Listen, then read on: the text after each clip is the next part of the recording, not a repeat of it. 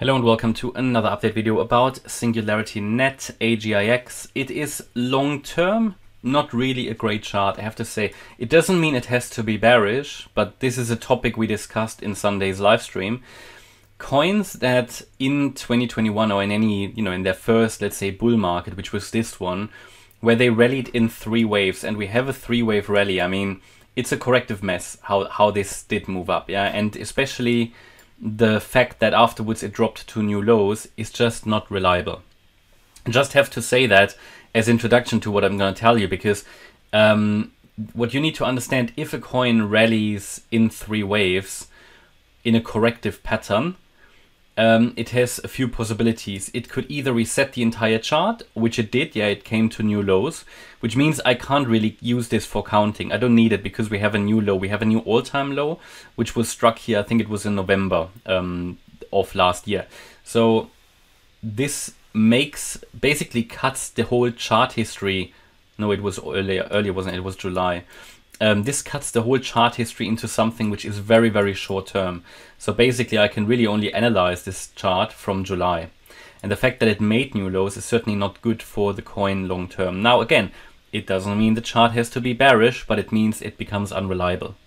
Now for reliable Elliott wave trading, this makes it extremely difficult. Yeah, that is why when we first talked about the AI coins in the member live stream a few weeks ago, before the rally started, I said, look, we have to use other things than Elliott wave, yeah, because Elliott wave doesn't give us an edge here necessarily. So we looked at the time, I still have it on the chart here. We looked at the range breakout. Yeah, we looked at crossing moving averages. We looked at the range breakout, which was here, which I think was an amazing signal at the time.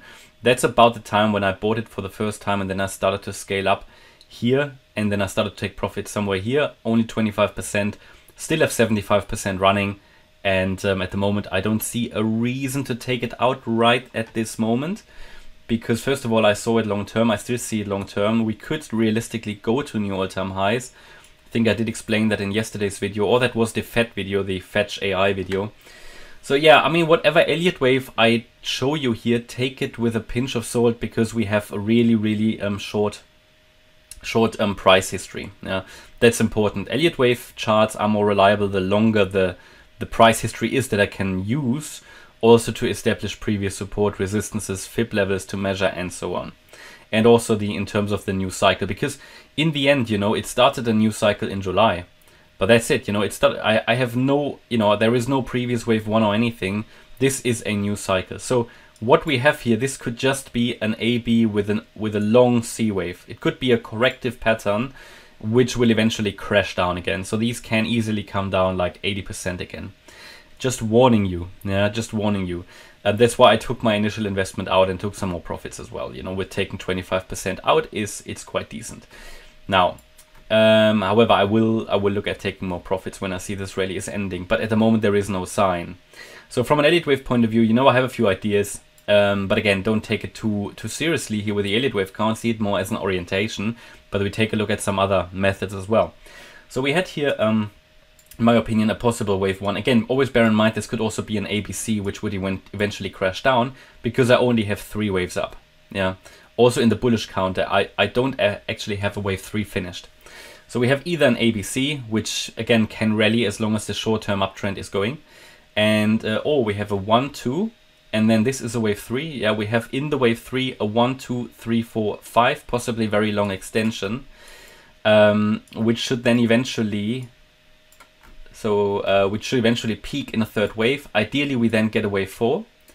Now I did show you for illustration purposes here the wave 4 target in the previous video, which could be, if we get into it, another point to scale up, provided we do hold this wave 4, which is not at the moment guaranteed, yeah, because as I said, due to the short price history, this could also just be an ABC. Now I'm telling you that so that you know about the risk, and that you don't think, right, what I'm gonna do, it's rallied like, depending on when you bought in, if you bought when I bought for the first time, somewhere down there, it rallied like 500%. You know what? It will definitely go up in a 5th wave, so I'm going to just stay in the trade. Again, yeah, I can only tell you what I think the chart is going to do, and I think it has a good chance to come back, but it needs to hold a 4th wave which should be between the 23.6 fib and the 50% fib. So between 31.8 and 46.5 cents. Or no, 46.8 cents. Now, if it comes back into that region and doesn't hold support, then we have a problem, because then I have a 3-wave move up, ABC, and it will probably make, well, not necessarily a new low, but, well, it could do, huh? It could do. So be aware. I mean, from an Elliott wave point of view, what this could easily be, and that's why I warn you, this could be a wave 1 down, a wave 2 up in 3 waves, and we could rally down in a 3rd wave. There will be a 4th and a 5th.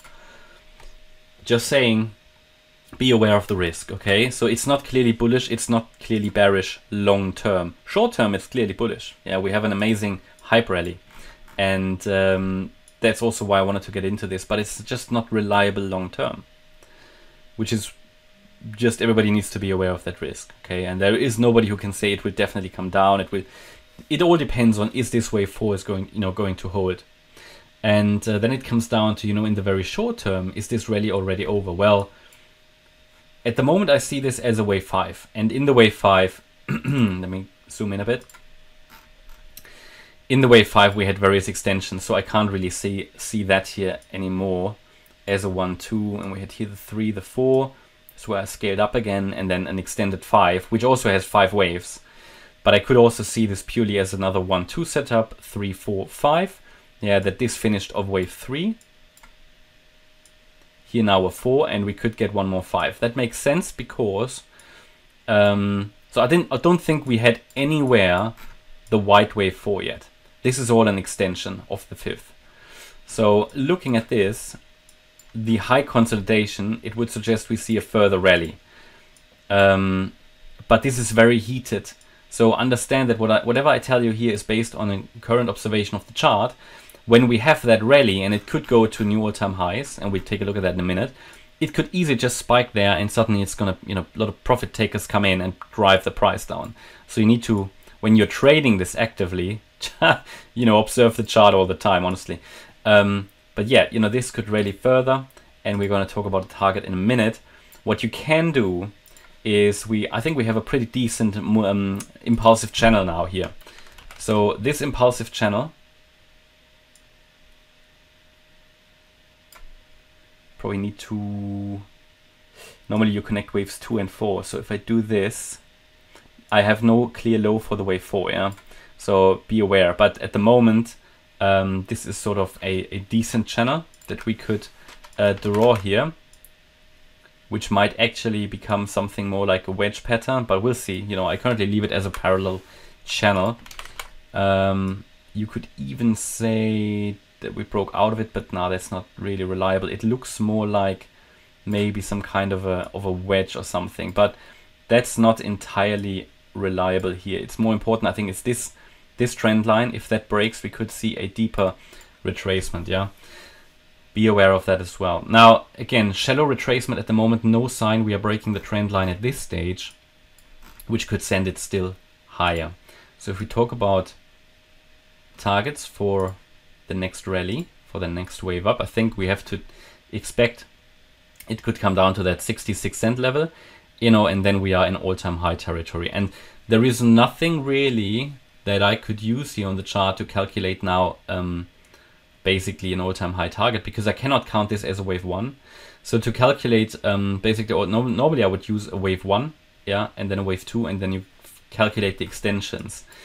Now we need to base it on maybe this rally here, and then we talk about the fib extensions, but that's more as just just use it as an orientation, because here we could say we have now reached the 200% extension. So basically we got rejected from there at around 60 cents. Okay, so next target's obviously the previous all-time high at 67 cents.